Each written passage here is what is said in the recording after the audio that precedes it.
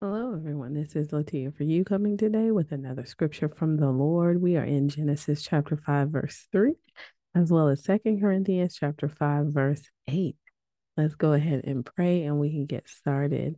Thank you, Father God, for this word, Lord Jesus. Help us to walk with authority, walk with our appointment, and help us to take our rightful places. In Jesus' name we pray.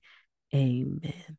All right, you guys. Genesis chapter 5, verse 3. We've had this particular scripture twice now, and not with conflated with this, but this particular scripture has come up twice, which made me look up some more stuff. So it says, when Adam had lived 130 years, he fathered a son in his own likeness after his image and named him Seth. Okay, so I looked up the Strong's Concordance for 130, and it means the shedding of blood. And also it means to not hate your brother, the Edomite. All right, so those were the two meanings of 130. And then Seth, the name Seth was which is what I was led to look up what the meaning of the name Seth was. And it means appointed or placed, appointed or place. So we know that appointed means decided beforehand or designated, right? And then the placed it means scheduled or prearranged. All right, so something is being scheduled, has already been scheduled, and meaning when it says placed, meaning past tense of being placed. So, of place. So we have a place, it's done, it's settled, it's finished. It's been prearranged, it's been scheduled, it's been decided beforehand. All right.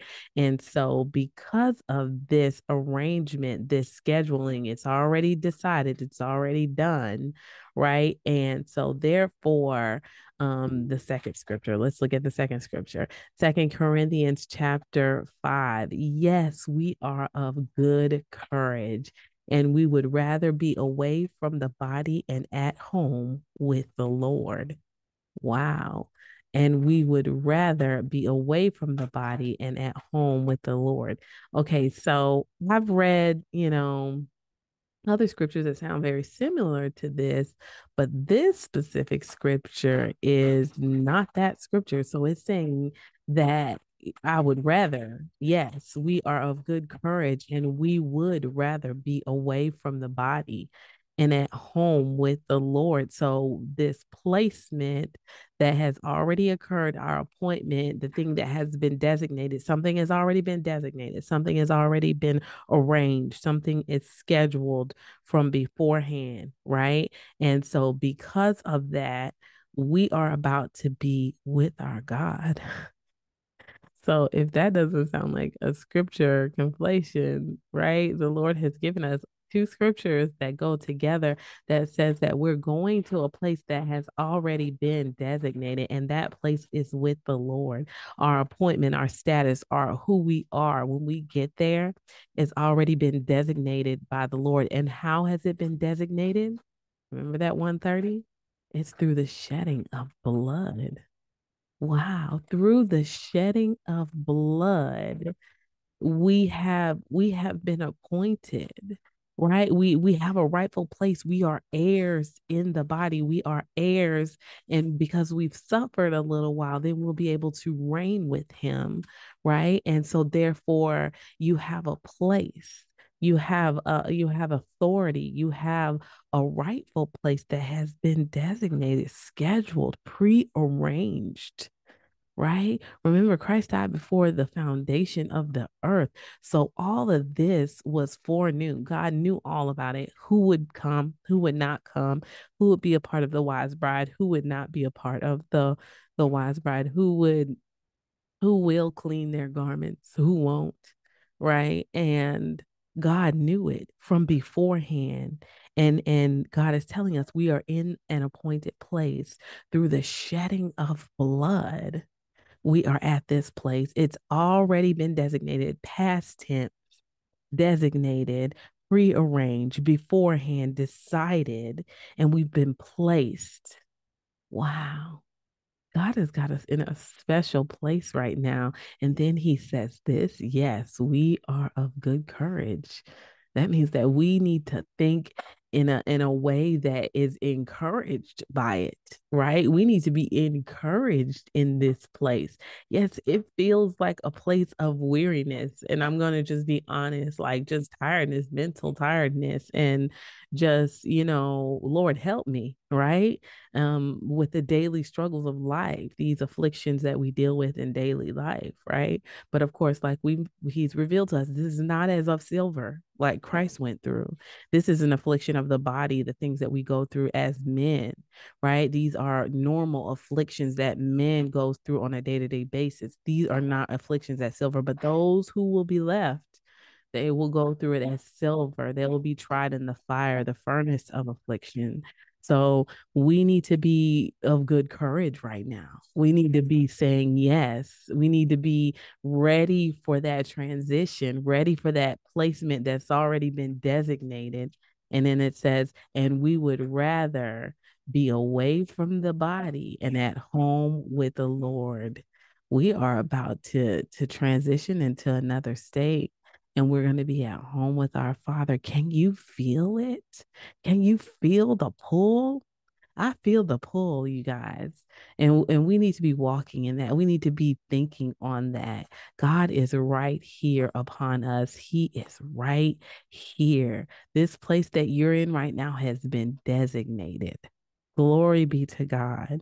It has been prearranged and scheduled. Let's pray.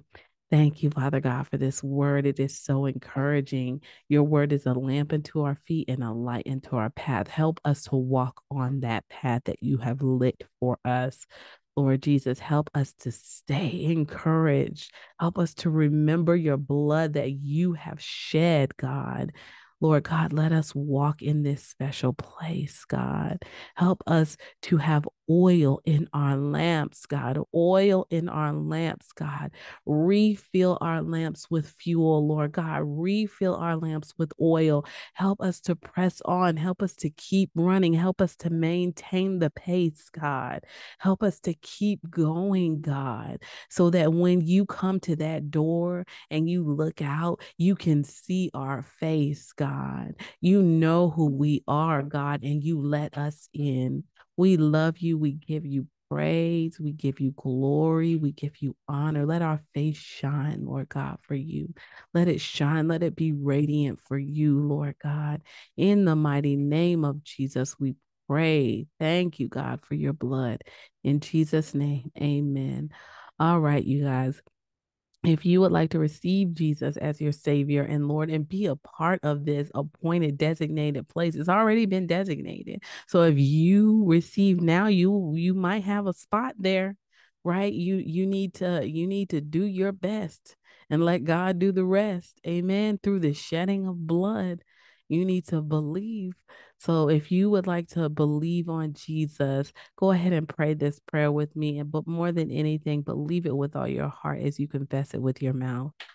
Dear Lord Jesus, I ask you to come into my heart. I make you my Lord and Savior. Jesus, I believe you died on the cross and I believe you rose again on the third day so that I could be saved. Thank you, Father God, for doing this, Jesus. Forgive me of all of my sins. Be my Lord. Sit on the throne of my heart. Lead me. In Jesus' name I pray. Amen. All right, you guys, if you have prayed that prayer with me and believe that prayer, then the Holy Spirit has come into you and sealed you until the day of redemption. And no one can break that seal except Christ Jesus himself when he comes to redeem his church. The Holy Spirit is in you to lead you and guide you into all truth, meaning he is going to show you the way. He is going to lead you down right paths and he is going to guide you. And we need to be willing and let him yield to him. Amen. All right. And so one of the things that the Holy Spirit is going to do is lead you to a church home because he does not want us to forsake the fellowshipping of ourselves one to another. He's going to show us other believers to be around so that we can stay sharp in the word of God. He's going to He's going to show us how to make disciples of all men, going out and telling other people about Christ. And he's also going to show us where we can go to get baptized in Jesus' name, in the name of the Father, the Son, and the Holy Spirit, in the name of Jesus. So go out, listen to him, walk with him, and he is going to direct your path. Amen. All right, you guys, may the Lord bless you and keep you. May he make his face shine upon you and be gracious to you and give you, his children, his peace. Take care.